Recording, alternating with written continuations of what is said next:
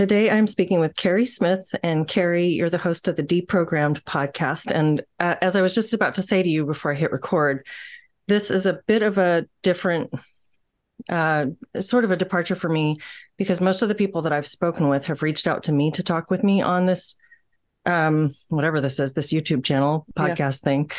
And I actually reached out to you. So I'm really happy to be talking with you.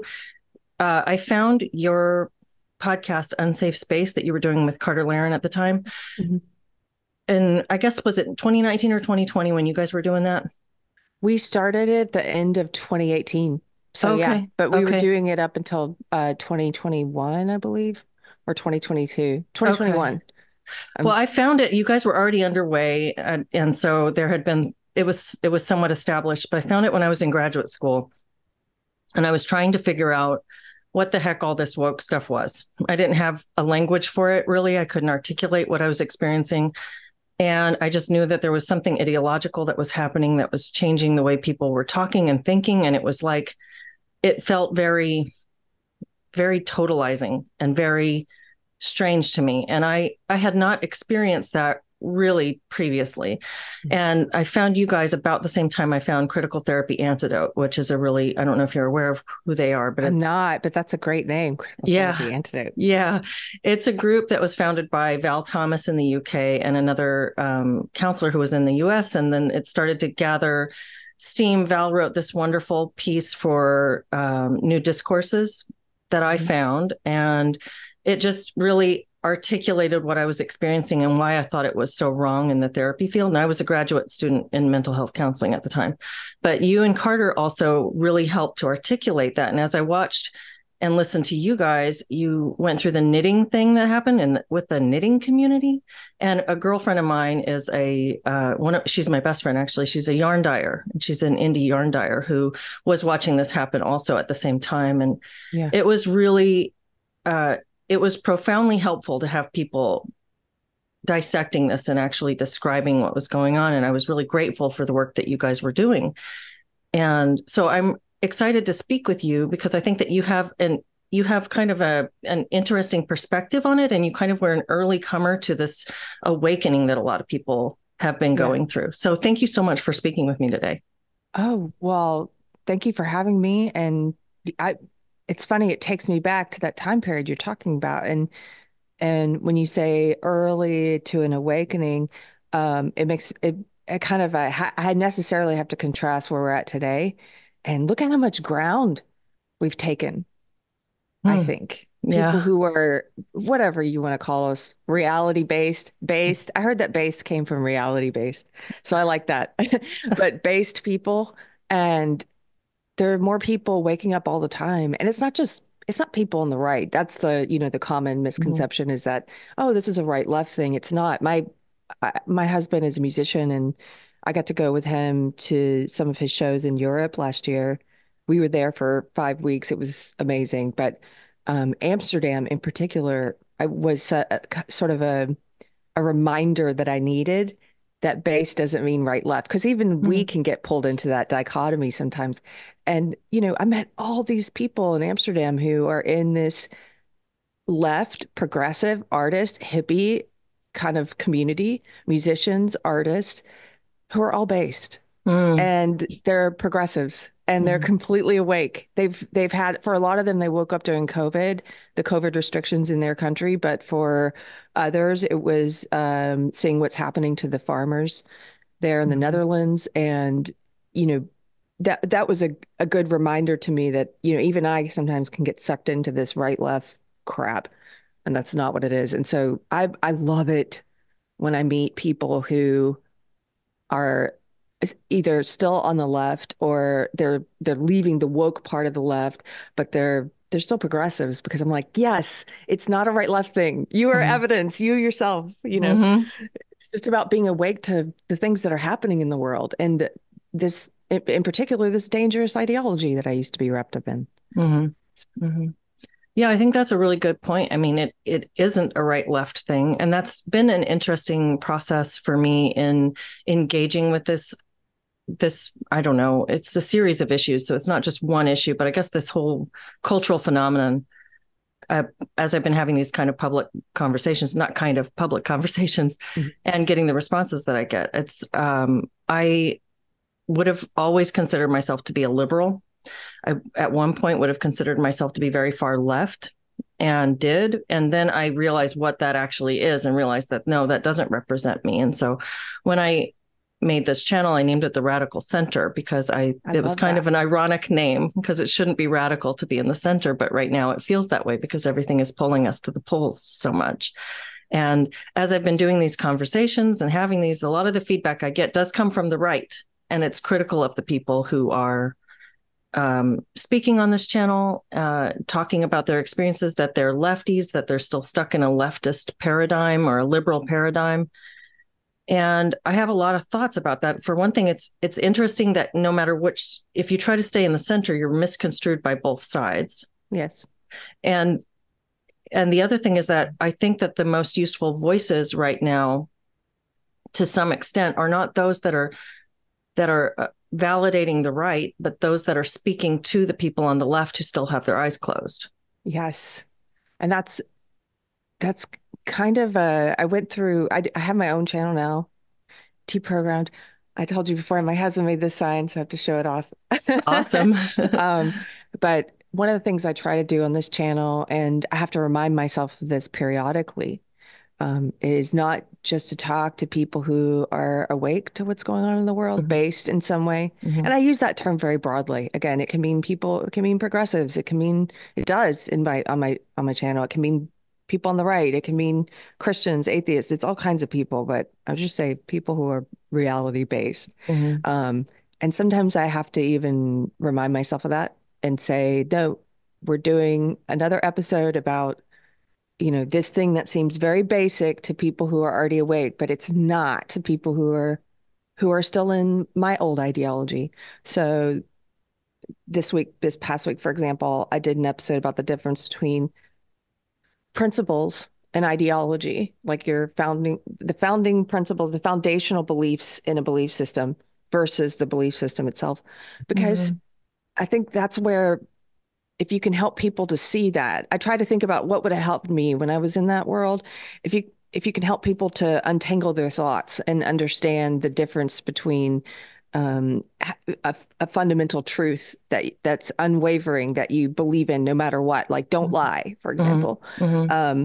versus a political ideology or a religious ideology or something, and how it's important to keep those principles primary, more important than the ideology. And Mm-hmm. so, um, I guess I'm kind of rambling now, but yeah, I try and remember that. Like for me, when every once in a while to keep myself accountable, I'm like, why am I doing this again? What is driving me, and what is my goal? And my goal is to help people leave the woke left, not the left and as a whole, but the Mm-hmm. woke left.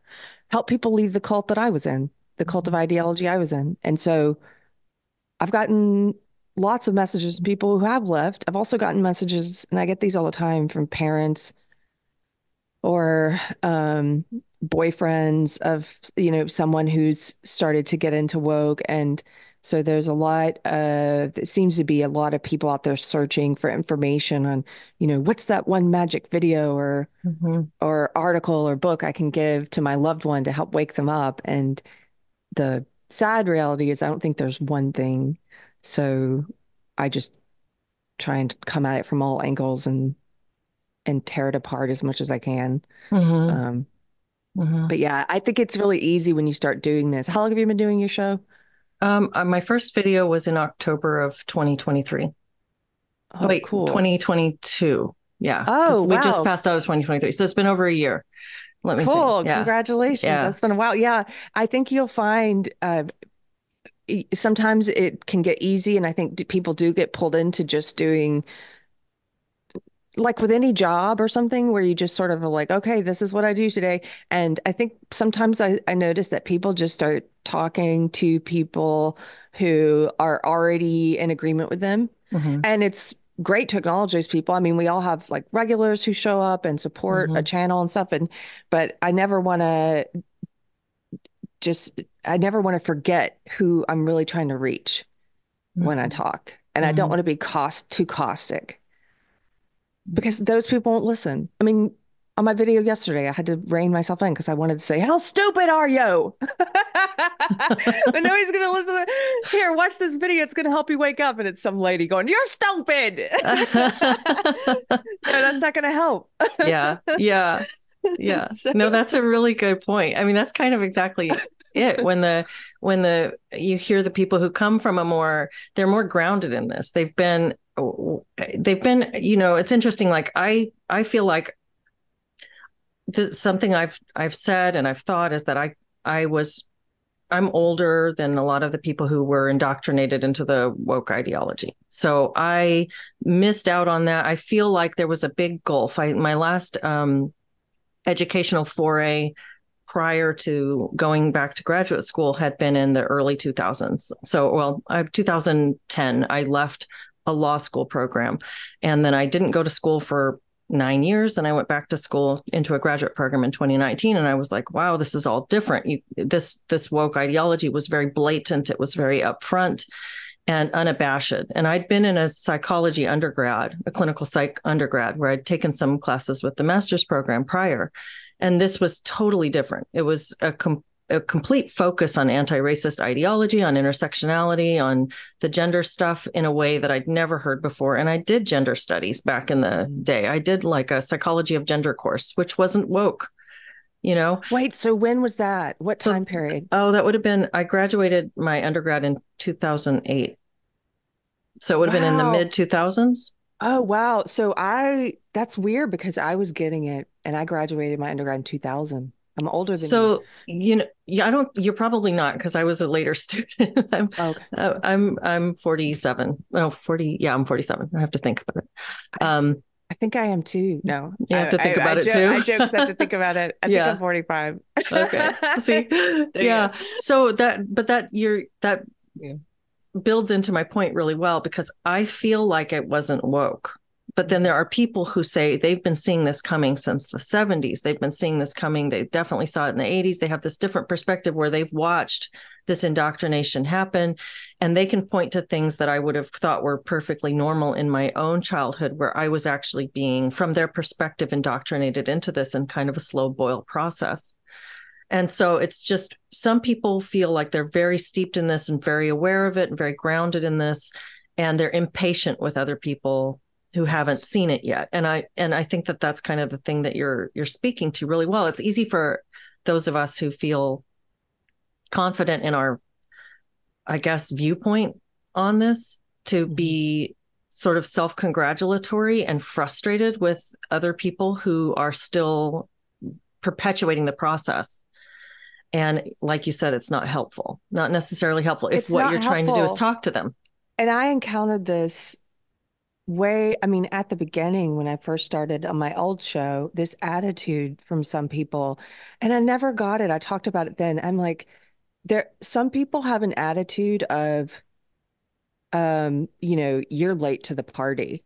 Mm-hmm. Like I was at the party back in 1980 or whatever. They're so hostile to new people showing up to the party. Mm-hmm. And I imagine they're the type, I'm using a party analogy because I imagine they're the type that would do that at a real dinner party. If you get there late, they're like, you're late, you can't come in or whatever. And it's like, I'm just like, come to the party. I don't care what time you get here. Yeah. And for me, I think when I look at that, it's a really dangerous it's one of the dark sides of human nature to be just unkind to people because they didn't figure something out as soon as you did.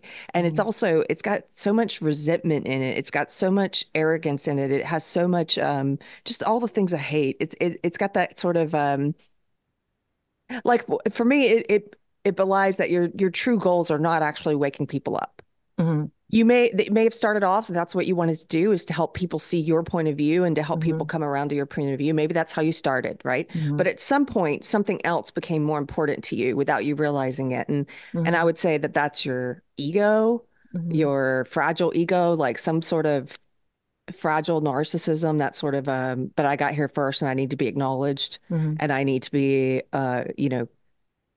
people need to worship me or really listen to me or really pay attention to me because I figured this out way before they did. And Hmm.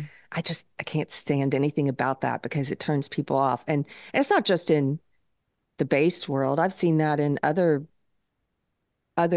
belief systems or other, communities, whatever you want to call it. I've seen Hmm. some people claim to be Christians who are like that, who are Hmm. so unkind and so judgmental and almost resentful of new Christians, of like, Hmm. I've known Jesus for my whole life. You just, it's like, oh gosh, what are you doing? You're not living it very well.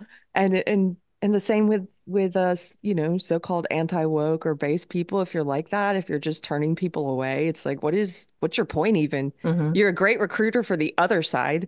You're a Hmm. great recruiter for saying, kicking people out and kicking them over to some place that Actually will accept them. actually accept them or welcome them. It's it's counterintuitive to me. I don't like it.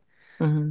Um, No, it sort of ties right back into what you were saying about values versus ideology. And I think that yeah, that's something that when I think about that, I think of process versus content or form versus substance. And like what is for instance with the woke stuff, with anti-racism, the content is we're concerned about different treatment and outcomes for different racial groups. We're concerned about racial disparity, and we don't think that's right. We want people to have better opportunities across racial categories. Maybe that's the content. We could just, if we're being really charitable right. and reading them in the most gentle way possible. But then the process that they use in order to enforce this anti-racist ideology, which says, uh, I don't like that you treat people badly based on race, because that belies the content of their humanity. So we're going to treat you differently based on race and ignore the content of your humanity.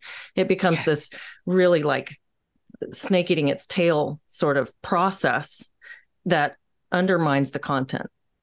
absolutely. If we're going to get into, yeah, fundamentally what's wrong with woke or social justice, and Mm-hmm. that's one of the most basic things is that it doesn't even abide by its own stated principles. Mm-hmm. So as an ideology, as a belief system, it does have these stated, tenets of belief, these stated principles, and one of them, which is a good one to have, is racism is wrong. Mm-hmm. It's wrong to treat people differently on the basis of race. We want to end racism. That's how they get a lot of well-meaning people attracted to it. People who want to do good, especially young women, get pulled into it because they want to do good and they believe it's what it says it is. Like this is Mm-hmm. about ending racism or sexism or homophobia, et cetera. Mm-hmm. But then it tells you, and this is where principles is so important because if you don't have a principle, you'll go wherever the ideology pushes you. And so then it tells you, okay, now in order to do that, in order to end racism, in order to stop treating people differently on the basis of race, we're going to have to treat people differently on the basis of race for a while. Mm-hmm. But don't worry, and this is where the cult programming comes in. Don't worry, it's not racism because we've redefined racism. Here's the new definition. So technically, you don't have to worry because this is just prejudice. It's not prejudice plus power. Mm-hmm. And so we're going to do this, and this is going to, it's for a good end goal of ending racism, right? Now, if you don't have that principle already laid out in your life where you say, no, this is inflexible. You don't treat people differently on the basis of race. That's wrong. If you don't have that principle, you'll go where the ideology pulls you. And if it pulls you to a place that turns you into, which woke or social justice, whatever you want to call it, does, it pulls you to a place where it gets you to behave in exactly the opposite way of what it is you think you're doing. Mm-hmm. That's why I call it evil, because it takes these well-intentioned people, a lot of times young people or young women, and it turns them into foot soldiers for the very thing they think they're fighting. Mm-hmm. How evil is that? You're Mm-hmm. out there in the streets. Sometimes I look at, young people at these, at any kind of woke protest, really, around any of these identity categories. And I know that they think they're doing good. They think they're out there doing good. I'm out here ending racism or sexism or homophobia, right? And it's like, how evil is it that that person is a puppet for the very thing they think they're opposing? Wow. Yeah, it really is. That's really a good point. And I think it's easy to forget, because I think that this this process of anger and resentment, it breeds more of itself. And as you see somebody who's like the classic libs of TikTok video of this person who's just belligerently, smugly, arrogantly pushing something that you think is false and stupid on the viewer, it breeds that same response in the viewer. And it becomes this like feeding frenzy. It feels like the anger just begets more anger. And so it's hard to remember that sometimes, to remember to look at them as just people who are really have gotten into this because they wanted to uphold something that they thought was important. Right. Well, since you mentioned that kind of person, like on Libs of TikTok, the kind that we often see is belligerent and angry, and I've seen this people in real life at protests. I will add this caveat. I don't think everyone in social justice or woke has good intentions or is a good person or, however you want to phrase it. I remember watching this video, Brett Weinstein's, early on. It was maybe 2017 or 18. It was around the time I was starting to leave the woke world and figure things out. And it was called something about the magic trick was the name of it. It's been a while since I've watched it. But in it, he talked about the two different kinds of, I don't think he used the term social justice warrior. Maybe he did, but I viewed it as that's what he's talking about. The two different kinds of personalities or people in this sort of movement of a bad ideology. And he said there are the useful tools, and then there are the bad actors. And the useful tools, the way I view it, they're the naive people. They are often well-intentioned. They can start to go bad. The longer you're in a bad ideology, you can just become a bad actor. You can, because I think it changes you as a person over time. But there are people in it who are useful tools, and I do think of those people as naive and well-intentioned, and those are the people I try to reach. The bad actors, they know what it is, and they don't actually. They're not in it because they sincerely believe that this ideology is going to end racism and sexism, and they want to do good. Like, no, they're in it because they want power, money, or fame. They're using it. They know exactly what it is, or they don't care. They don't care about ending oppression. They just want to be the ones oppressing. They're eaten up by resentment. And so those kind of people, I also heard early on Jordan Peterson refer to them as being possessed by ideology. And that really struck something in me because I've encountered some of these people at protests, and they do seem to be possessed by something, even if it's just animus, it's just this hatred. But those people, I don't worry about. I don't try to convert. And like Libs of TikTok, I will sometimes use different tools for different things. I will use mockery when it comes to those people because it's about showing them to be buffoons to the useful tools, to the ones who are well-intentioned. It's about exposing the bad actors and the evil parts of the ideology to the useful tools. And so I think those people I just interact with them differently. And one thing I struggle to do, like you said, is if you're at a protest and someone's like that in your face, is to not let them pull that out of you too, because they have so much hatred for you. And so I just try and stay even keeled and loving and happy. Like, and if I get to a point at a protest where I can tell I'm getting angry, I leave. That's what I do now because I'm like, I'm not going to stay here if I'm getting angry because I don't, most of the time I can stay for a while. Like there was one in Georgetown, Texas.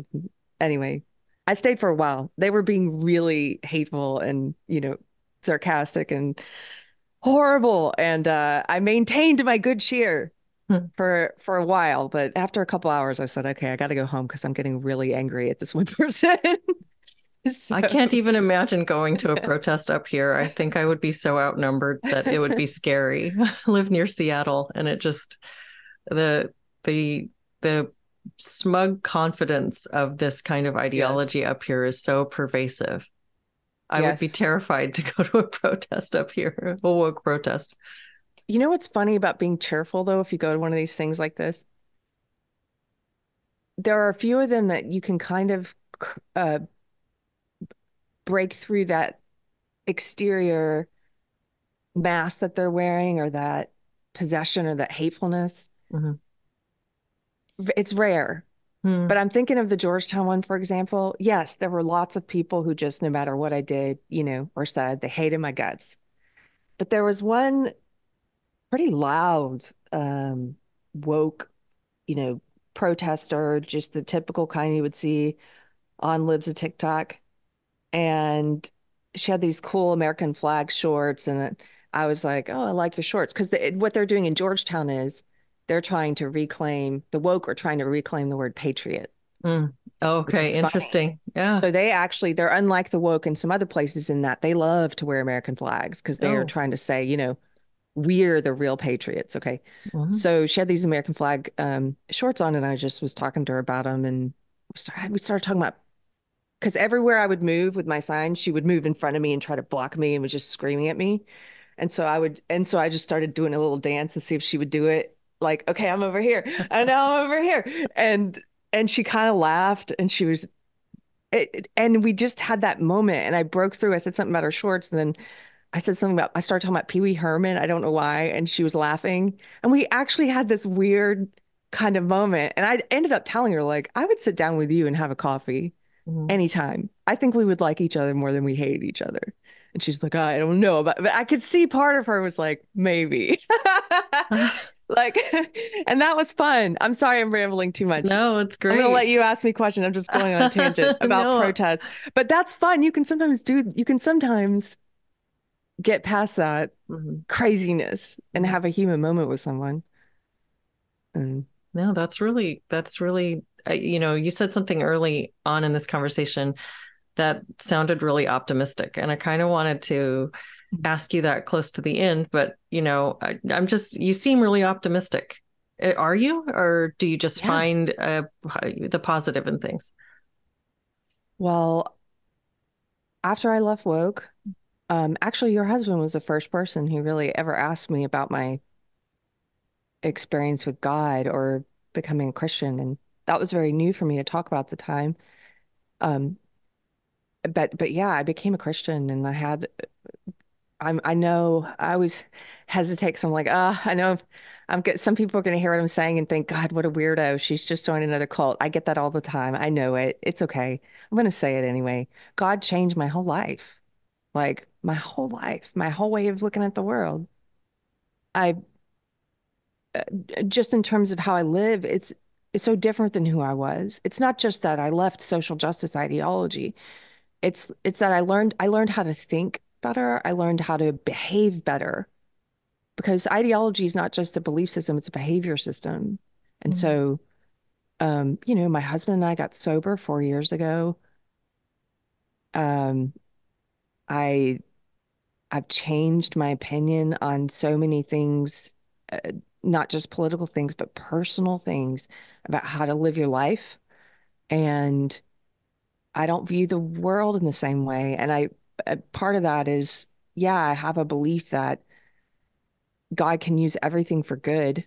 There's a verse like that in Genesis, and I've seen that happen. I've had too many experiences where God has shown me something to be true, something that I doubted. Mhm. And I've seen that in my personal life, examples where something horrible can still be used for good. And um, and I believe I know, who is the Alpha and the Omega. Mhm. I believe I know how things will end. And so I guess that's part of my optimism. I also, because I don't put a lot of faith I put faith in God. I don't put a lot of faith in the world, like politics, for example. A lot of people seem to put their faith just in, like the presidential election is the beat. We got to do this. And I just don't think it matters that much. I really Mhm. don't, Mhm. unfortunately. Mhm. I do have more faith in local politics. I think it's very important to be involved in local politics and your children's school board and, things that directly affect you locally. But in terms of saving the country or ending this ideology, I don't think it is a political war, but it's not primarily a political war. And I started off when I was looking at all this, I'm like, it's a cultural war, like a lot of people say, Mm-hmm. right? Okay, this is Mm-hmm. about culture. And it is, but over time I started to see it as a spiritual war. Mm-hmm. And so I don't think that we defeat it with politics. If we just get the right politicians in there, that can help. But that's not how you change people's hearts. And so Mm-hmm. it's funny, Leslie. I had a Peter Boghossian interviewed me. He's an atheist, and he's trying to figure out how to wake people up on a mass scale, Mm-hmm. like get people to leave this ideology on a big scale. Mm-hmm. And I hope he figures it out. I think he's brilliant. I hope somebody figures that out. I just don't know if that's possible because I think it's like anything that spreads. Joy is contagious. Social justice ideology, misery is contagious. It's going to spread person to person, and so it just matters how you live your life Mm-hmm. and how the people you come. I know it sounds so cheesy, but it's true. The people you come into contact with, what do you leave them with? Like what lasting impression and Mm-hmm. how you behaved, how you treated them. A lot of times in my real life, outside of the podcast, I don't necessarily talk about this stuff right off the bat unless it comes up. And, I have friends or people I've met who are in the social justice world or were in it. Mm-hmm. And when they found out what I do, it's really um, a mind twist for them because I knew they were woke the whole time, but I never treated them poorly. Mm-hmm. And then it's like gets them to open their mind a little bit to like, because they like me already. Mm-hmm. This, you know what I mean? It's sort of like because I didn't treat them like they're the enemy. Yeah. Um, and so I don't know if that makes sense. It Maybe makes you a can help lot me. of sense. And I Yeah. don't think it's cheesy at all. I think it's really important. It's like these are so they're such totalizing ways of thinking, the woke, the anti-woke, it's just, but it's not the most important or interesting thing about a person. There's so No. much more. And I think that's part of the illusion is that it becomes so all encompassing for some people. And this political divide that's happening and this political veil that's been put over everything makes it seem as though those are the most important things about us. But it's Yes. really, really not. It's not. And if you go out in the world with the assumption that you can't change anybody's mind, yeah, there's some people, like I said, those that are far gone, the bad actors, I don't worry about them. Mm-hmm. But there's so many who are not like that. And if you go out with the assumption that they're all bad actors, like you're not going to have an impact at all because you're going Mm-hmm. to be cutting people off. You're not going to treat them well. And and you're not going to have an impact in the one place you can, which is your sphere of influence is the people you interact with every day. Mm-hmm. I'll tell you one anecdote because this might inspire people. There's a woman, there's many, but there's one who comes to mind. She's an old school leftist, an old school boomer hippie Mm-hmm. liberal, okay? And I think the like a lot of people in her age, she's gone along with woke, but not understanding what it is, and that's what the young people are who are on the left are pushing, and they just kind of ride along with the cultural Mm-hmm. wave. Like they Mm-hmm. go where the culture takes them. And she, for a while, would say things to my husband, um, well, like after she met me, well, we know Keri's crazy, but like she just couldn't figure me out. She thought I Mm-hmm. was a right winger. She thought, but we would go to dinner parties with her and other music events and things. And it was like, I never treated her differently, even though I knew she had this view that I was some crazy right winger and dangerous or something.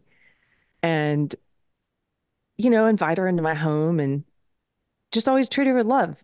It- And then one day, one of the last people I would expect, she's at my house and we're having an event and she says, I need to talk to you. Can you come outside? And pulls me on the porch and she's like, I just read this book that I totally understand what you're talking about now. Oh, I wow. get it. She's like, I understand now how DEI is doing the opposite of what it says. This isn't liberalism. And I'm like, what book is this? I didn't even give this to people. but but it was just, maybe I planted the seed And then when she read that book, it's always, multiple impressions that a person gets that will change their mind. Hmm. And Hmm. so maybe I helped plant a seed with her by not being a dick to her because Hmm. she's Hmm. woke, and that helped her to open her eyes to something later. And I didn't even really even talk about this stuff with her too in depth once in a while. But I feel like I feel like I've been rambling a lot, Leslie. No, not at all. I think Okay. that's I think that there's a really good point that you're making about planting seeds and about just being open and not it sounds like you're not trying too hard to influence her. You're just being yourself. You're not pushing Yes. your ideology or your way of thinking on this person, but you're being open about who you are and leaving Yes. space for her to be who she is. And then Yes. if what you're doing it has more truth in it, then eventually she will come around to that. Yes. You Yeah. phrased it great and very succinctly, better than Well, I did. I want to know what book it was too. Oh, Do you hold know? on. Do you have a quick second? Yeah, sure. Um, so last night I updated my phone and I lost all my messages, but they're here on my computer. So let me find it real quick. Because I just recently I told this story to someone and they were like, "What's the book?" Oh, yeah. Um, hold on. Well, what you're saying about that it's not one, what did you say earlier? You were talking about your own experience and how people reach out to you and say, "How did you do it? What can I do? My girlfriend, my kid, my so and so is into this. How do I deprogram them?" And you say there's not like one magic bullet. It's a process and it's going to be different for everybody, but there are I know that there are resources that are helpful and probably a variety of different ones for different people. Yes. It's it's here. I'm looking for it. Mhm. I'm also listening. There are a variety of places. I think for me, see, but my mind had already been opened when I read this, but it still helped. Two of the books that helped me immensely. One was The Righteous Mind by Jonathan Haidt. And I think that one's a good one to give to people because it's not overtly about social justice and woke. Mhm. It's about morality, and actually the subtitle is Why Good People Are Divided on Politics and Religion. But it helped me to humanize conservatives or people on the right, Mhm. which is desperately needed when you're in a cult and you see the other side as Mhm. inhuman. So that was a important first step. Um, Yeah, when you made the point about the ego taking over for people who are bashing others for being late to the party on the one mhm. side, and then on the other side, the bad actor who is driven by a desire to have power over or influence you're talking about kind of these two different sides of the equation, but it's the same process. It's the same process of smug, arrogant disdain and self-righteousness. Yes, that's never going to win people.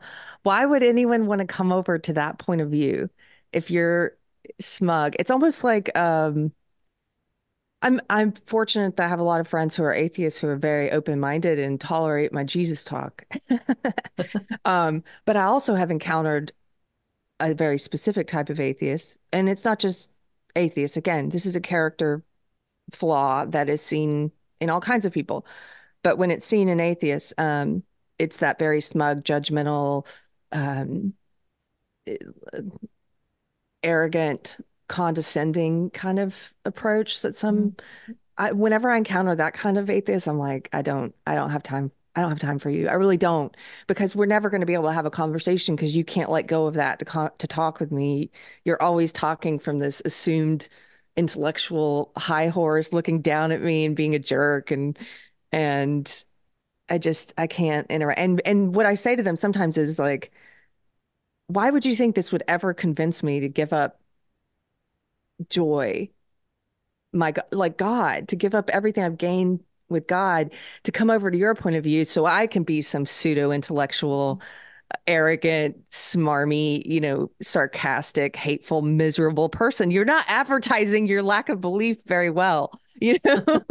And it's the same with some anti-woke people or some Christians or some whatever. It's like, how are you actually living out what you believe? If people interact with you, do they come away going, wow, that person's, I would really like some of what they've got? Or do they Mhm. come away going, oh God, I never want to be like that person. Yeah, really. Like get away from me.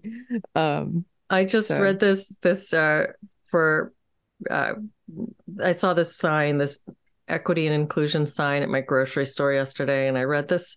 It had the word bigot. It says this store does not tolerate bigoted behavior within our community, and it's this whole like DEI statement at a grocery store. So I look up the word bigot so that I can call their corporate office, and this is the dictionary definition of bigot. It's a person who is obstinately or unreasonably attached to a belief, opinion, or faction, especially one who is prejudiced against or antagonist towards a person or people on the basis of their membership of a particular group. yes, And that is so representative of so much of the way people are thinking right now. yes, And the woke stuff is just bigotry. yes, absolutely. That's what the word really means. I mean, we've come to associate it so much with race, but it's Mm-hmm. actually about any group membership. Mm-hmm. Early on, when I started leaving the woke world, obviously, like a lot of people do, I lost a lot of friends, so-called Mm-hmm. friends. And Mm-hmm. um, I remember one of my friends at the time, very smart guy, but he had started being pulled into the woke world around the time I was leaving it, around 2017. And he just started sending me all of this very bigoted, hateful stuff about Trump supporters and because at the time I was trying to figure out why Trump won. This started in around 2017 after the election. I was still like thinking Trump was terrible, but I wanted to understand why he won. Mm-hmm. And even just asking questions about that, I got a lot of pushback from people in my woke world. And so he was one of those, and he sent me all the stuff that was incredibly bigoted. And I remember Mm-hmm. saying that to him, like, this is what bigotry is. Like if you cut off your family member, if you cut off your mom Mm-hmm. only because she voted for Trump, like something's wrong with you. Like there, you have an an incredible amount of bigotry if that's the only Mm-hmm. reason. And I think for some people, like it doesn't strike them as weird. You can't tell when you're in a cult, of course, when you're Mm-hmm. in it. Yeah, the Have blind you seen spot. any of the recent cult documentaries on I don't. Netflix? They're, No, I okay, haven't. let me do some recommendations for you. Okay, Now, okay. these are not about woke, but just, But any it's a cult process. documentary. Yeah. Yes. Okay. Uh, there's one about the True Love, the Twin Flame Oh, cult, okay. Oh, interesting.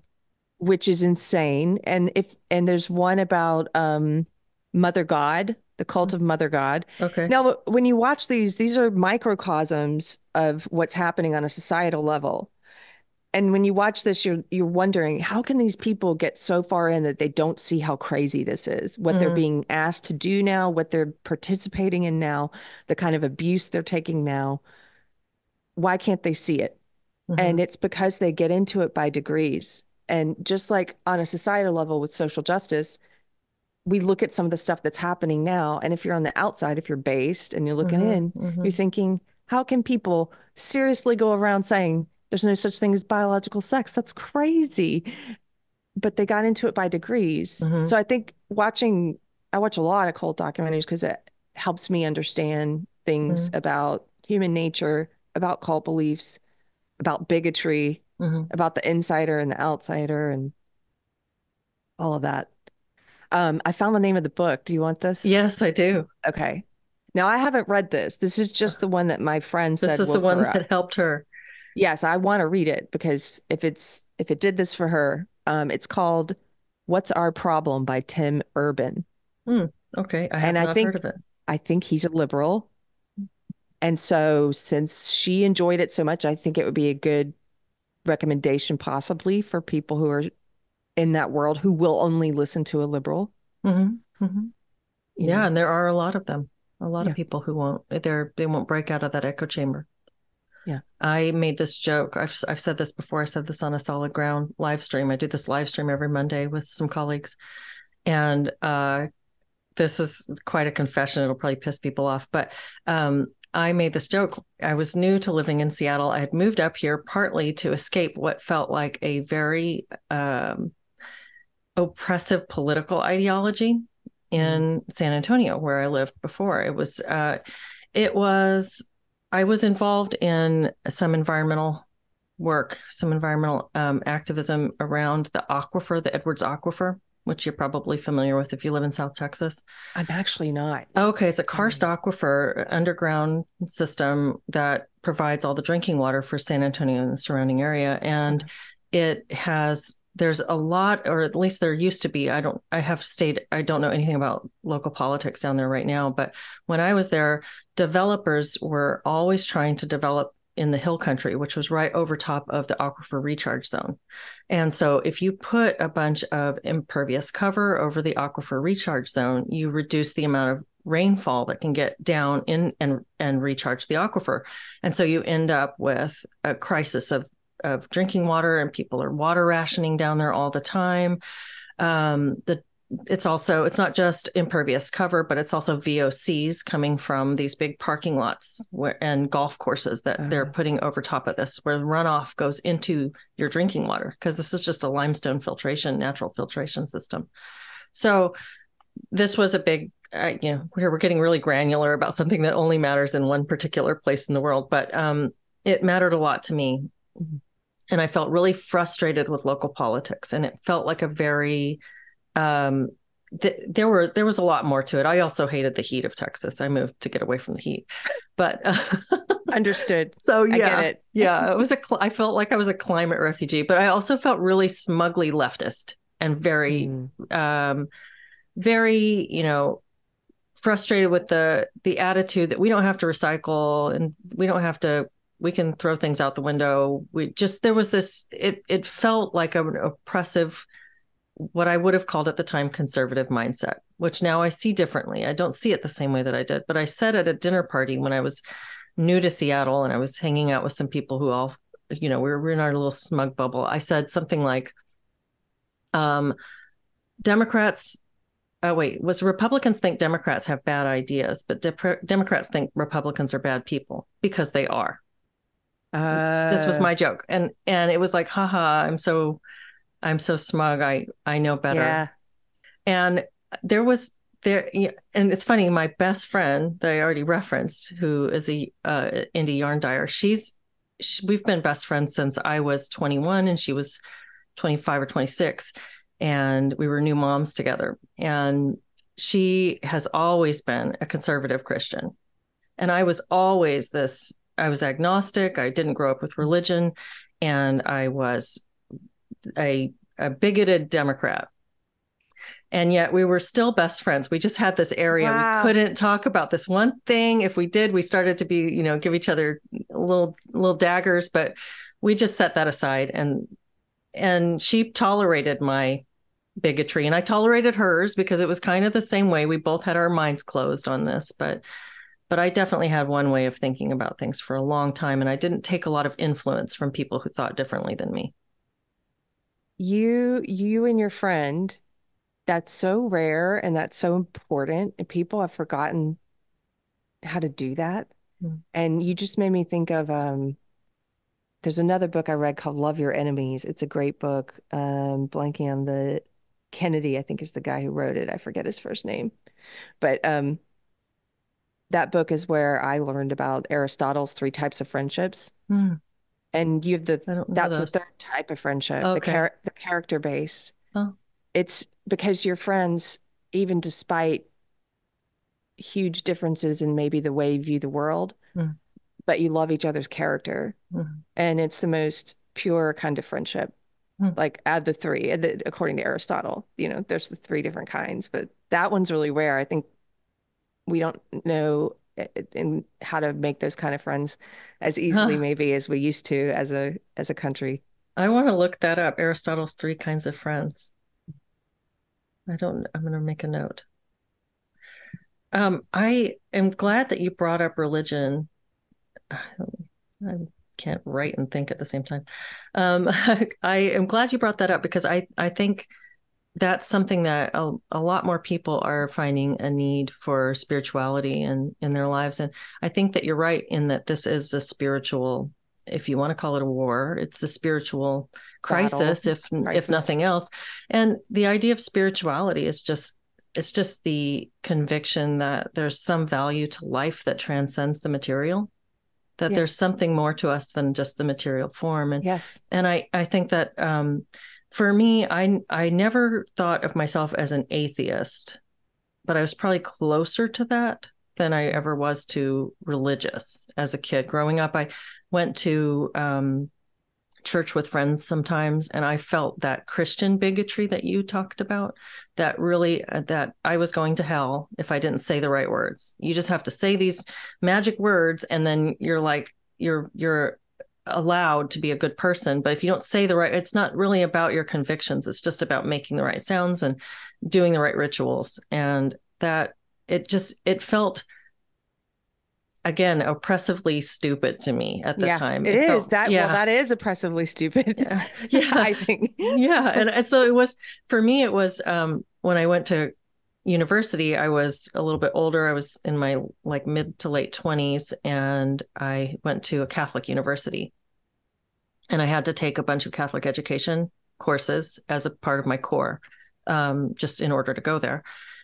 And I read the New Testament for the first time. And so this is when I was first actually engaging with the teachings of Christ. And so it really changed my perspective on Christianity. It made me see that there's two different ways to view it. You can be, it's kind of, it goes right back to what you talked about in the very beginning. I feel like this theme is really strong throughout this whole conversation about the ideology or the principles.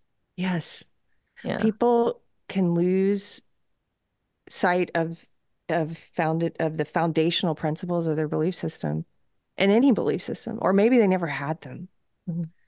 And that's true for, I mean, I was similar to you, maybe more prejudiced against Christians than you were. I don't know, but I was very prejudiced against Christians for a long time. And a lot of that had to do with the representations of Christianity that I received from the world, from pop culture, from culture, and a lot of it are, of course, going to be the con artists, the bad actors within Christianity. Like in any ideology, you're going to get any belief system where there are people who have sincere belief. You're going to get predators who show up to take advantage of that belief and use that belief and speak that belief back to people to get their money, to get fame, to get power. And in the Christian world, I was growing up, we were growing up on the same time. So I was seeing all of these hypocrites, these charlatans, these wolves in shepherd's clothing representing Christianity to me on the television screen. And it really inoculated me against it. I really thought of it as this hypocritical, backwards, authoritarian, belief system. But I didn't know God. I was looking at these people who claim to be representing God.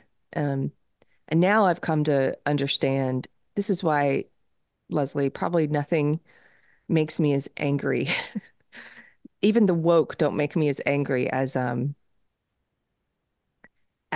people who, predators, con artists who use God as a cloak, like who use Christianity as a cloak to do their predating on people.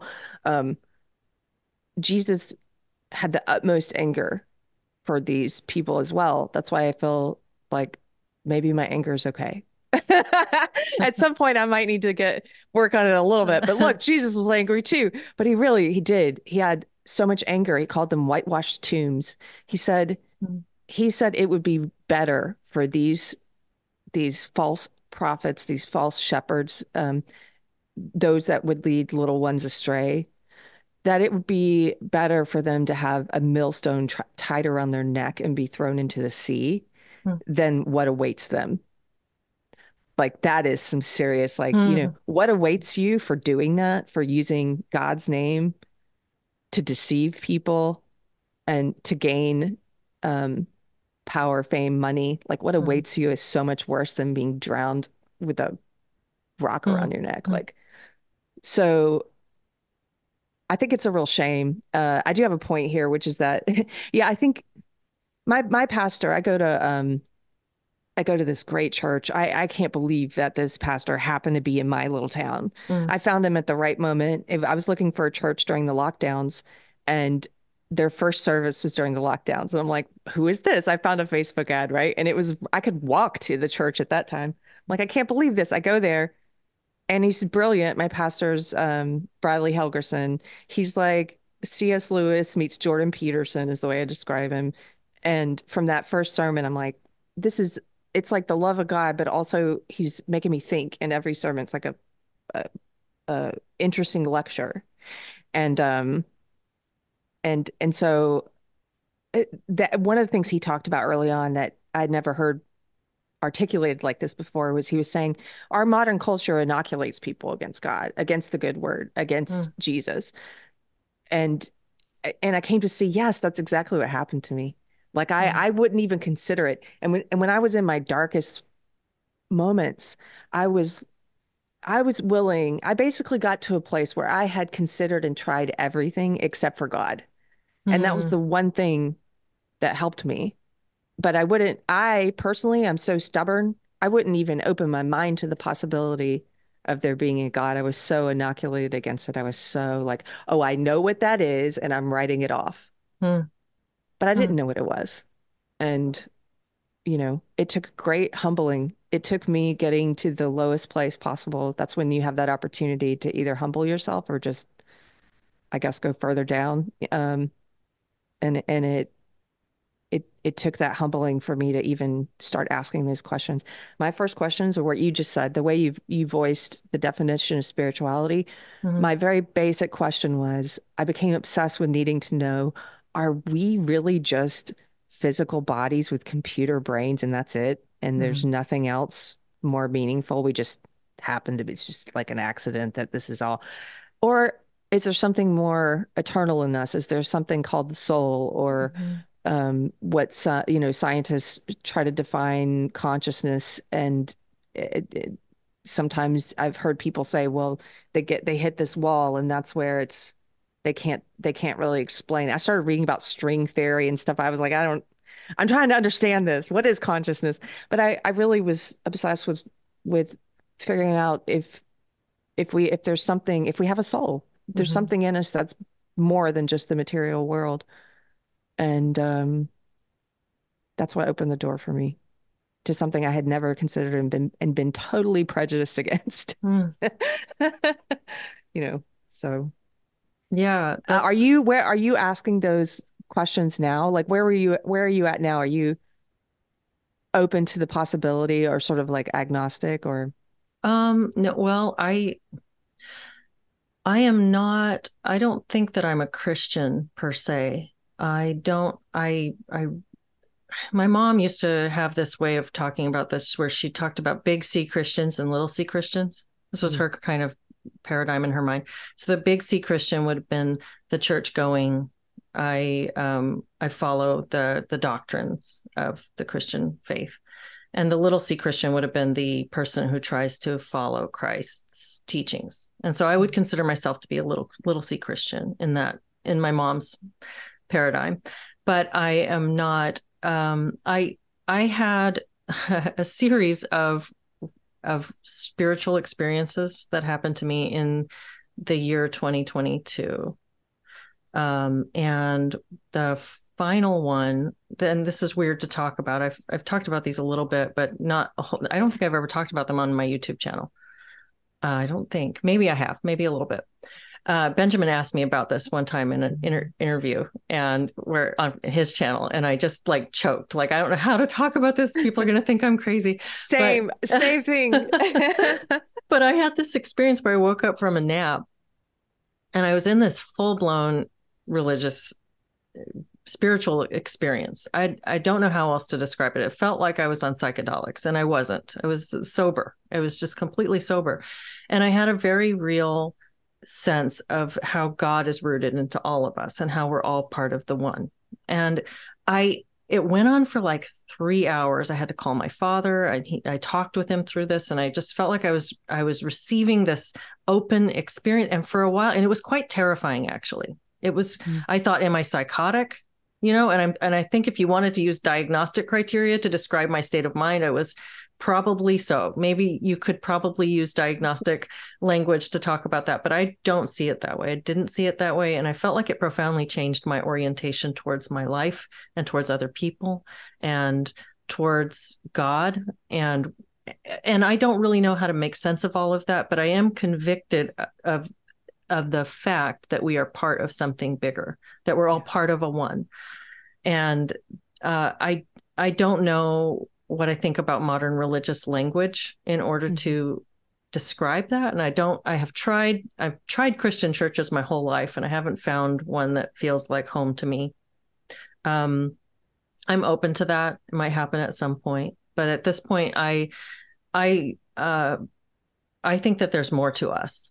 And one of the things that I find so disturbing about social justice ideology is the cynicism and the willingness to throw away some lives for other lives, and the sort of the decay of sexual morality, which to me is about the loss of value of human life, and human connection. And so that's part of this whole conversation to me, and I think it's so intricately woven into the conversation. And I have complete respect for where anybody is with that, be they atheist, be they fundamentalist, be they any religious perspective that a person has, or none at all. I think that it's an individual journey for each person to sort through and to figure out for themselves. But I am convinced that there's more to us, and that what's so hurtful about these ideologies is that they're essentially anti-human and anti-life. I absolutely agree with you. And everything you're saying makes complete sense to me. And I had that moment too, where I realized the way you try to describe it, I understand it because I had it. I know it sounds weird if people haven't had that moment, but it was like that moment of feeling connected to the source, to the creator, to the one, to what a lot of times people who are not Christian, but they want to talk about, they'll say the universe. I used to say the universe. And I know what people mean when they say that. I think we're talking about the same thing when I say God, because I used to say the universe. But yeah, that now I kind of think of it as just such a beautiful, it's like God reaching down and touching you and opening your eyes to something that's not so easily seen in this material world. And I've had a few of those now. They're rare, but when they happen, it's just this overwhelming feeling of there could be some terror there as well, because this is unusual. But the last time this happened to me, it's this feeling of joy and peace, and knowing that everything's happening. It's all known, but it's all happening and unfolding the way that God, he has his finger on it, I guess I'm saying. That there's someone there who has us in the palm of his hand, and that everything's going to be okay. And I don't know how to put it into words really either. It was sort of like taking a step back and looking at not just my life and all the mistakes I've made and everything bad that's happened to me or everything bad I've done, and just knowing that all of that is washed clean. It's all okay. It all makes sense, I guess. And for that, and you're like, I want to hold on to this understanding, this feeling also, because it's also a feeling of joy. And sometimes I think that Christianity, especially if you're on the outside looking in, you want to look at it like a drug or something, it's chasing that high, like the Jesus of having another one of those moments, But yeah, I get what you're saying. That's so similar, and yet it's different. It's so similar, and yet for me, in that final experience, which I felt like I've had aftershocks of since, I didn't have a sense of a design in the sense that there was God. And this is so meandering and off the cuff. We're doing it on a recording, so okay. I would love to talk with you more about this. I had this sense of the loneliness of the one. This was a profound thing, and it was bigger than my brain could hold. It felt like it was a bigger feeling and a bigger awareness than my little human brain could manage. But it was this idea of the loneliness of the one and the creation of the many in order to experience connection. So this idea of God as a root that's in all of us, but all of us become our own creations, and we're all pattern makers. We all create patterns that if they're going well, they pattern and spiral into other people's patterns, and so that we connect. And so it's the experience and the bliss of reconnection that is the desire of God, the desire of God for things to connect back into each other, to experience that. I know I'm kind of like repeating it because it's hard for me to articulate. It's really, I know it's a difficult concept, but it was both profoundly sad to me and really, really beautiful. And it made me just appreciate the moments that we have, this experience that we have, and when I came out of that, I felt like a fragile new baby. Like every single thing was a gift. This life was so beautiful, and there was no taking any of it for granted. And that stayed with me for quite a while. And then it sort of faded, but that was such a profound experience, and it felt more real than just about anything. Yes, you're describing it well. Sadness and beauty. I would say in my case, sadness and joy. It's like every emotion together. It's hard to sublime, I think, but it all makes sense. It's like, oh my gosh, I know people are going to be like, what a weirdo. They're going to say the same about me. Yeah. But I had this feeling in my heart that it is hard to put into words, that it just everything checked out. Everything made sense for a second. Like this sort of, it's okay. I could like God opens a little window so you can see like, oh, everything's fine. All of this works together. I don't know. I've thought a lot since then about well, I think about all kinds of things. I'm sure you too. I've thought about good and evil. Sometimes as a believer, I come across the people who say things like, how could there be a God who allows evil in the world? And that just blows my mind. That doesn't make sense to me because of course there's evil in the world. Good wouldn't mean anything if there weren't evil in the world. They're defined in contrast to one another. Just like take your relationship with your spouse. Let's say you have a bad week or a bad month or, a bad time period you go through. Then when you're having the good week and the good time and things are working well and you're really in sync and connecting, it means so much more because it's in relief to that dark time. And you value it more and appreciate it more and savor it more, and you understand what it is because of the bad time. And so I don't really understand that way of thinking. It seems very simplistic to me of like, oh, if God were real, there'd be no evil. No, also, we're not automatons. I think God wants us to have a relationship with him and with other humans and, with him and other humans. But by our own free will, he wants us to choose. He's not going to create a bunch of robots like worship me, robots. You'll only know good and you'll only worship me. How would you do that if you were God? How boring.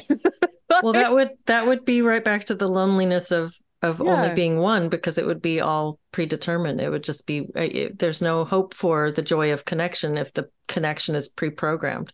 Yes. Yeah. There's no hope for it because it doesn't mean anything if they're programmed to worship you and everything's good and they can't choose to do bad. And, we have as humans, we have all of us, that famous Alexander Solzhenitsyn quote, the line dividing good and evil runs down the heart of every man. That really, when I first heard that, it really stood out to me. I thought about it for a long time. Everyone has a capacity for good and evil. Since becoming a Christian, I've started to understand that as sometimes I think it's the same thing that Christians refer to as the spirit versus the flesh once you become a believer, And and some people who are not Christian refer to it as the soul versus the ego. But it's really that dividing line of the two parts of human nature. Mm-hmm. And some people who are not believers, or are actually, I guess some people who say they are, it's like they forget that they have that capacity for evil, and that those people scare me. And a lot of woke people are like that. Mm-hmm. A lot of social justice people, they just, you hear them say, I'm on the right side of history and this is about doing good, and because they think they have good ends and they're good people, they'll Mm-hmm. justify it, and they have no principles, or all the principles are flexible. They'll justify anything evil. They'll justify treating people differently on the basis of race. They'll Mm-hmm. justify physical violence.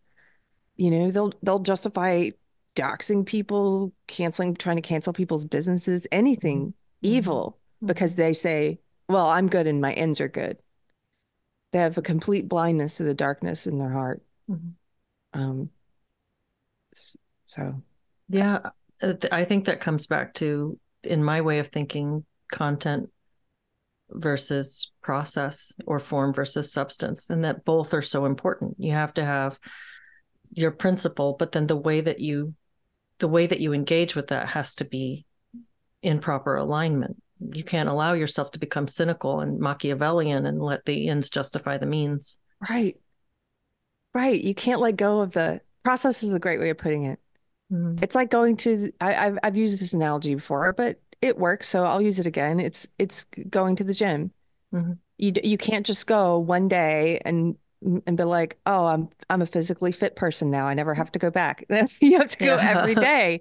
And and I think it's similar with the way that we watch our own behavior and keep ourselves in check. Christianity, I think, I was talking about this yesterday on my show, so it's on my mind, but it, it's the principles within Christianity. A lot of them seem to be common sense. When I started reading the Bible and the stuff Jesus said, I'm like, oh, okay, it's like this is sort of a shortcut that I could have just read this and done this instead of learning everything the hard way. like like the things, don't lie, these basic principles that I feel like it took me a lot of Mm-hmm. pain and struggle to come back around to thinking some of these are true and important. Mm-hmm. Mm-hmm. All of these are true and important. And so I was reading that like, oh, these are guiding principles. What if you view them instead of as restrictions from an authoritarian God who wants to restrict your fun? Mm-hmm. They're actually like the fence posts that keep you in an area where you're going to be most joyful, most productive, most creative, happiest. Um, they're fence posts for your own protection and Mm-hmm. good. Like they're not, it's not God trying to like harsh your fun, man. It's just it's like, it's sort of now I think of it as like it's like a cliff notes for life. So you don't have to Mm-hmm. learn all these things the hard way. The sexual immorality that you mentioned before being one. I've come to some realizations, whether you believe in God or not, I've started to understand, look, maybe sex before marriage isn't a great thing to engage in, especially if you're a woman, because a lot of women end up in relationships with people who they wouldn't choose Mm-hmm. as a life partner, but they end up falling in love with them because they're having sex with them and they're bonding with them and they're releasing oxytocin, which is a bonding hormone, and they're Mm-hmm. becoming attached to this person. And then they're having kids with them and in a relationship with someone that's bad for them. And and so maybe that's not a great thing to do, to be promiscuous and sleep with lots of people and sort of bond with lots Mm-hmm. of people. Mm-hmm. And then look, oh wait, the Bible says that? Okay. Mm-hmm. You know, Mm-hmm. like trying to protect me from that. Oh, got Yeah. it. That's been a big question for me is, I consider this for better or for worse. And I would say for worse in some ways, although I can always equivocate, but I consider it to be a post-religious society that we're living in right now. And whether something can spring back up and people can start to recognize some spiritual value, as a whole. I don't know that that's going to be in the direction of Christianity or in the direction of some other religion, or if it's just going to be unique experiences of, as you say, the universe and some spiritual value. I hope that that can happen. I hope that people can start to value life on a level beyond the material, and however that looks. But we're in a society right now that has shaken off religious restraints for some time.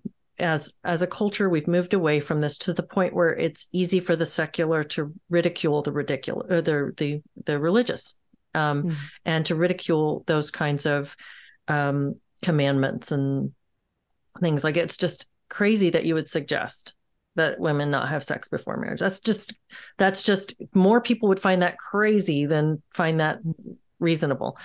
And so I guess I come back around to this question often: how do we negotiate or identify or develop a sense of sexual morality without a religious backing, without a religious framework?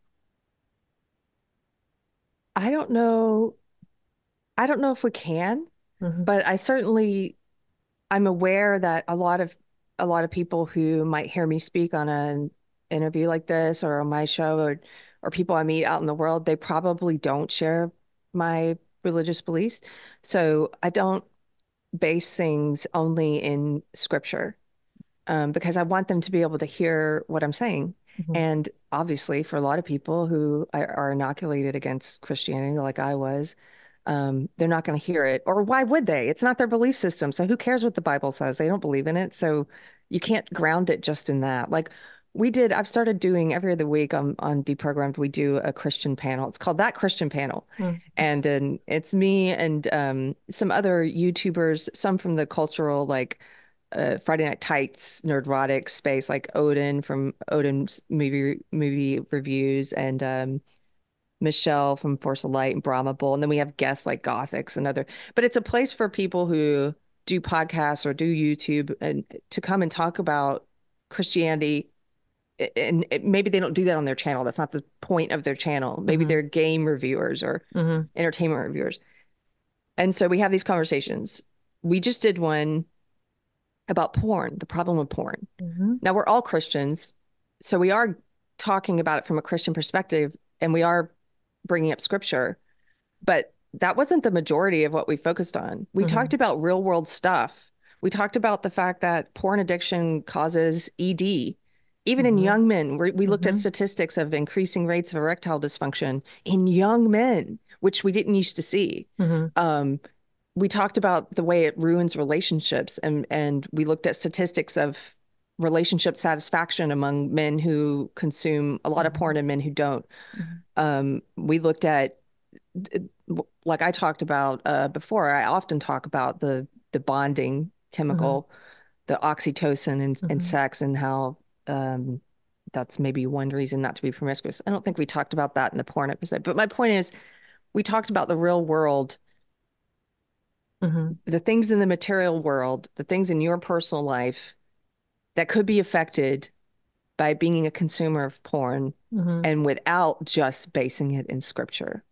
It's sort of like you take the scripture, but you can see all the scripture, as a Christian, I believe it's there for a reason. Why does it encourage us to stay away from sexual immorality? Because sexual immorality has so many negative effects on us as people, on our families, and on society. And so you can go and look at all those effects and talk about those. You don't have to just talk about the scripture. I don't know if that's answering your question. No, it totally, it's really interesting, because it's like the scripture in this paradigm is like mom saying, because I said so.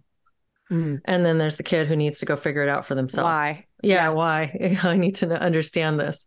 Leslie, I am one of those kids who some kids, supposedly you can tell them don't touch a hot stove and they'll listen to you and they won't touch it. Yeah. I'm the kid who has to touch the hot stove to learn why. Yeah. So I understand that completely. No, it's there's a really good book that I just I read it, and then I asked my Solid Ground co-hosts to read it as well. And it's called Your Brain on Porn by Gary Wilson.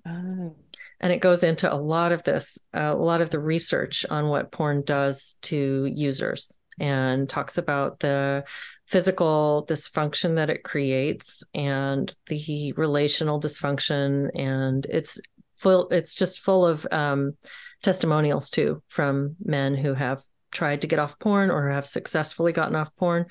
Is really good. And we are in the middle of a 2-part series on that. We just did part 1 2 weeks ago. We're doing part 2 on Monday. So we're recording and talking about I'm that book. definitely going to watch that because I want to read the book because I think this is one of the biggest problems affecting the family, therefore affecting culture at the moment. And it's in the church. We looked at the stats of pastors, Christian pastors who say they use porn.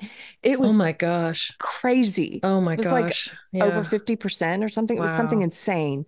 It's Yeah. infecting the church. And my pastor had a great sermon about this. He's like, no wonder you don't Hmm. see more of the pastors standing up to this cultural decline, being brave Right. and Right. going out there and standing against things like mutilating surgeries on Yeah. kids and things because they're enfeebled by Yeah. their own secret sin. Right. And wow, that hit me. It's like, yes, you've become a coward because you've got this thing that you're dealing with. If you're a Christian and you have a porn addiction that you're not willing to get help for or tell people about, or you think it's okay, or you can keep it under wraps. And it's like, no, Hmm. one of the things I forgot to mention, and I'm sure it's in that book, is that porn addiction causes escalation, like any drug Yes. addiction. So people seek out more taboo, more Hmm. hardcore, Hmm. more extreme, and more of it in order to be able to get off. And like, no wonder they can't get off with their partner anymore. Yeah, yes, absolutely. And it's crazy. They've even got, there was an interview not that long ago with some porn producer who intentionally tries to inject more trans themes into porn Yes. in order to, it's the same sort of thing. We're trying to influence the young people to think a different way. And he's talking about presenting porn for the 13-year-old. I mean, he's talking about this audience of young people that needs to see this kind of thing. I think that 13, and I've got a 12-year-old son. It breaks my heart to think about somebody trying to show him this kind of material. I mean, it's just disgusting. It's But soul destroying. it is. And it's really interesting when you think about cultural engineering in this particular sphere. I actually reached out to the author of this book in order to see if he would come on and speak with us. And he actually passed away a couple of years ago, but his team still runs the website. And they anonymously replied to me and said that there was nobody who would be willing to talk about this. And then they sent me a bunch of links to actual papers that have been written about the smear campaign that was done against this man by the porn industry. And they Wow. altered the Wayback Machine to try to destroy his character. And Evil. just, yeah, it was. And I just thought that's really, it's bizarre to me that there would be that kind of investment in this. Isn't this an industry that, like, the substance that they're selling is so inherently interesting and addictive to people? Why would they also need to manipulate? Why would they need that? And it was very interesting. It's evil. And it's a strange, yeah, I do think it's at the root of a lot of It's at issues. the Somebody root I of was just speaking with was saying it's directly involved in, how did he put it? He put it so simply. It was just pair bonding.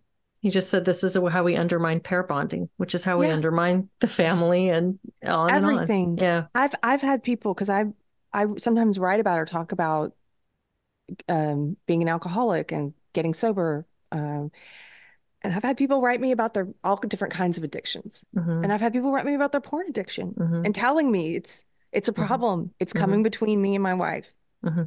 and looking for help. And society, it's weird. Porn, unlike a lot of other addictions, people get really angry if you talk about it. I don't know if people react that way to they definitely don't react that way if you talk about gambling or alcohol but even just tweeting about our show, we got tons of defensive, angry people. Somebody in the comments implored people to drop their favorite porn scene in my comments just by saying, hey, we're going to do a show Oh my on the gosh. problems of Yeah. porn. Here's the link if you want to join. Drop porn in her comments, just hateful and Yeah. evil. Like, they why? They're it's so held very defensive. close to them. It's almost like it's egocentric. It's Yeah. like they can't see that as being something separate from themselves. It rots Wow. you. Yeah. I'm sure you've come across it, but if you're doing this research and reading this book, but and you mentioned the trans stuff being dropped in porn, there's this whole new genre. I think it's the most dangerous genre of porn.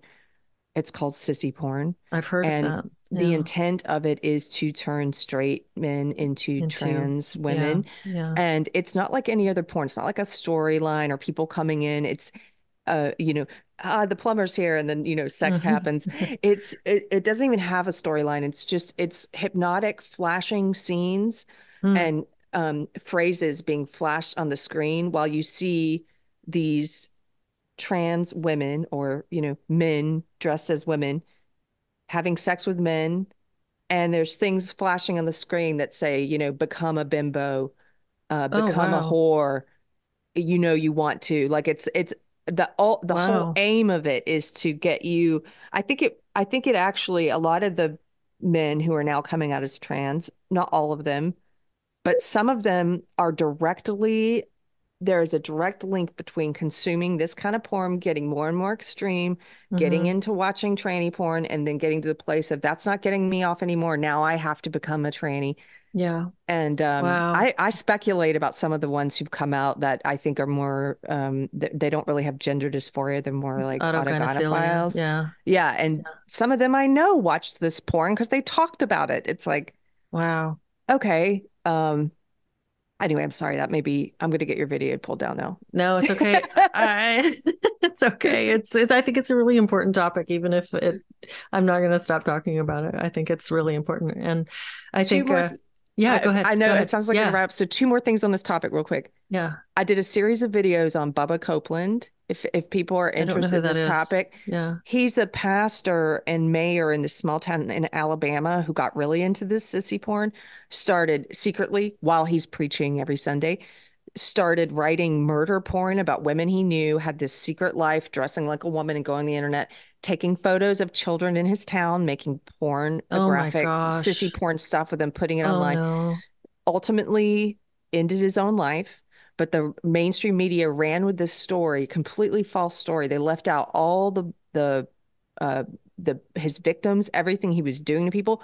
They ran this story like, sad case of a trans woman being bullied to death by, it's like, what are you Oh talking wow. about? He didn't even identify as a trans, but his story, if you really get deep into it, is about what, in my opinion, the corrupting nature of porn and what it can do to a life and a family.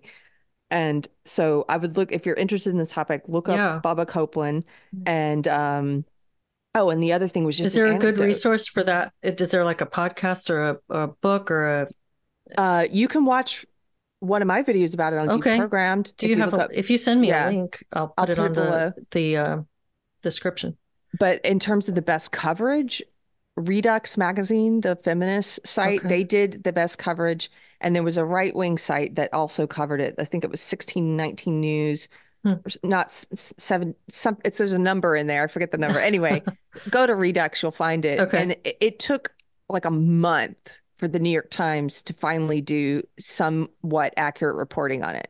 There was a local TV station that talked to some of the victims that covered it accurately, but for the most part, all of the mainstream news was just trying to turn this guy into some hero after the fact.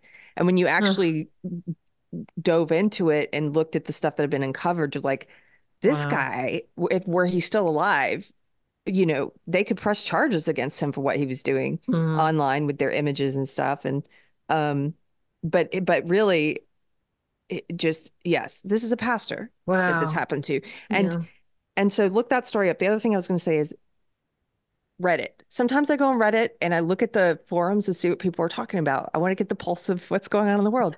It is a dark, No. dark, sad Yeah. place. Yeah. And if you go to the relationship advice forum and you scroll through, it's page after page of porn addiction problems. Almost every Mm. problem, it might start off as something else like, my husband and I are having this problem, da da da da, and you start reading the details, and then there it is, It comes down and to porn. also porn Yeah. addiction.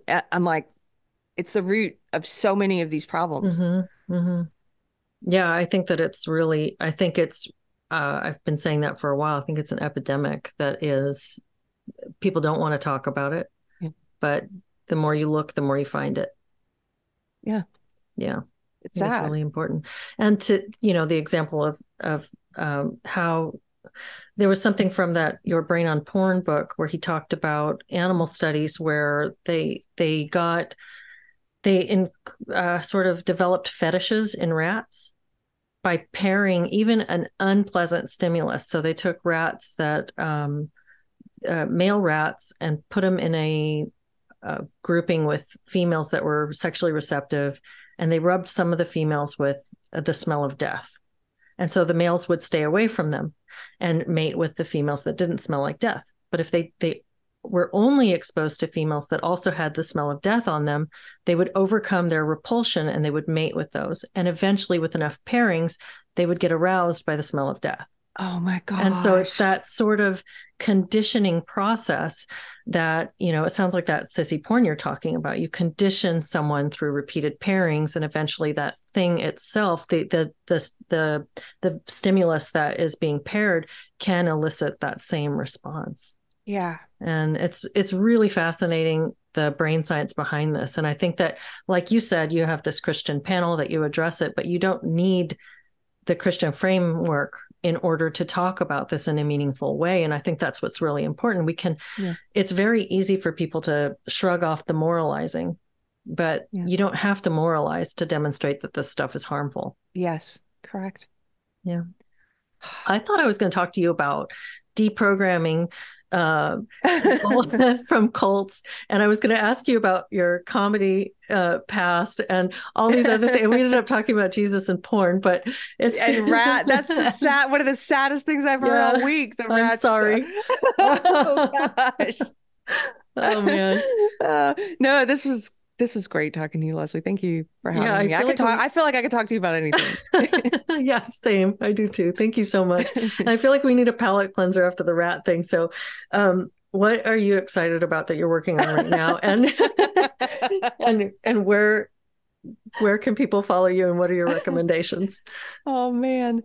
Well, you can follow me at Deprogrammed with Keri Smith on any platform. I think my handle is Real Keri Smith on almost everything now, Keri. And what's coming up? Well, if you're in the Austin, Texas area, Minds Fest is coming back to Austin. Hosted last year at the Vulcan. It was the first one in Texas, and it was phenomenal. We had all kinds of speakers. This year they have I'm going to be moderating some panels, and they have they have Alex Stein, Jimmy Oh, Dore, he's interesting. Ian Crossland, Shane Cashman, Luke Radowski. There's a lot of Timcast people, Ashley St. Clair, Lauren Chin. Anyway, if you want to come hear some of these speakers debate each other, have discussions on panels, and there's also going to be comedy. It's going to be Saturday, April 27th at the Vulcan in Austin, Texas. And you can get tickets you can go to the Minds platform and look up Minds Fest to get tickets. You said Saturday, April 27th? Yes. Okay. And then on my channel, well, my husband and I we're renovating this old house slowly. And this studio took us 10 weeks. We're finally done with it. So I'm very excited because now I have a finished space, and I'm going to be doing more in-person interviews, again, with the intention of just helping people to better understand what social justice ideology is and why it's a bad thing, why I think it's a bad thing. And I'll be doing more in-person interviews. Plus, we're doing, as I mentioned, this new Christian panel every 2 weeks, which I really love. It's one of my favorite things right now is just hanging out with and it's like a safe space where it's safe to be a weirdo Christian. And we have non-believers who watch as well. It's fine. You can come in the chat. It's okay. And then I'm trying to think what else. Oh, if you are in the area, I live halfway between Austin and Waco. I live near Georgetown, Texas. If you're in the area, my husband's a musician. We do house concerts, and I've had several people come who I met through my podcast. If you're in the area and you want to come, we're getting ready to do the first one of 2024 in March, and just email me at deprogrammedpod@gmail.com. We sell about 50 tickets to these, It's in our home, so we only send it to people, the ticket link to people who ask, who we just want to make sure we don't put the link out there publicly. Yeah, And yeah. it's so fun. It's like a little salon. We have different theme for each show. So he brings in all these talented musicians from all over, and each show's different. And yeah, you can come. That's all. They're always a lot of fun. So That sounds yeah. awesome. That sounds like so much fun. It is. People bring casseroles and stuff. It's Oh, that's really cool. And it's yeah. kind of gutsy putting yourself out there, but I suppose you have some kind of vetting process. Yes, it's very secure. I'm kidding. Yeah. It needs to be better. Don't try to get in, evildoers. We've got you. I'm making sure there's security. No, there will be eventually, I'm sure. Oh my Um, goodness. Yeah. no, that's awesome. Well, I have really enjoyed just talking with you, Keri. Thank you for doing this. And we went a lot longer than I thought we would, but thank you for taking the time. Oh, it's fine. I love meeting you and Yeah. congratulations on everything on your wedding and so nice to meet you and I hope I get to talk to you again soon. Thank you. Thank you. I do Yeah. too.